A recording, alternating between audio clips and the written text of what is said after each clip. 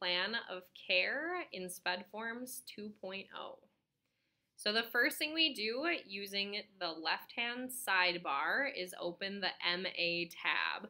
Today we're using Anita Break, which is a fake student that we often use at Rum River. From here, you are going to make sure that you have an ICD-10 code. There must be one selected. This is a very important part of billing. If you have any questions, please ask your OT or contact your coordinator. Once you hit the back button and toggle to the MA page, you scroll all the way down to PCA plan. If the student doesn't have a plan of care already, please create a new plan. If they do have a plan, you can click the plan to view it. The next thing you will do is enter in the emergency contact information and student information.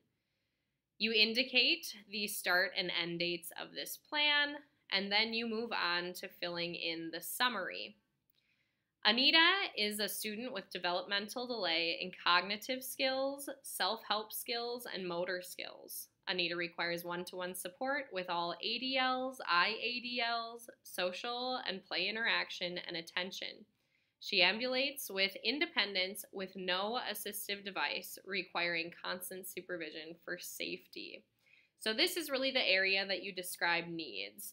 An ADL is an activity of living, which is found on your time study when you're determining what you're going to be billing for. We want whoever is working with this student to be able to understand what their need is and the instructions to support it. So you're going to add an ADL, and an example of this is eating. We describe that by saying Anita needs help with feeding. She is currently working on eating with a spoon for pureed foods. Her lunch is blended to a pureed texture, and she will drink from a straw. There are no special dietary restrictions reported by parents. There could be more than one ADL, so another example of that would be for behavior.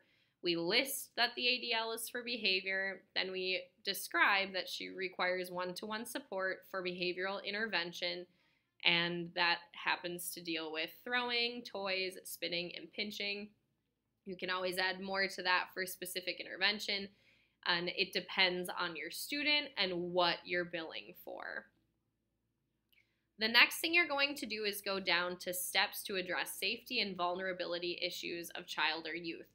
This is where you describe, for us, this is Anita will have constant supervision due to vulnerability, and a description of that. Next is the directions for PCA or qualified personnel communications with the child's primary teacher, case manager, parent, or guardian. This just states that the regular education teacher and other staff will have access to Anita's IEP and accommodations. The next part is the instructions for daily documentation by the PCA.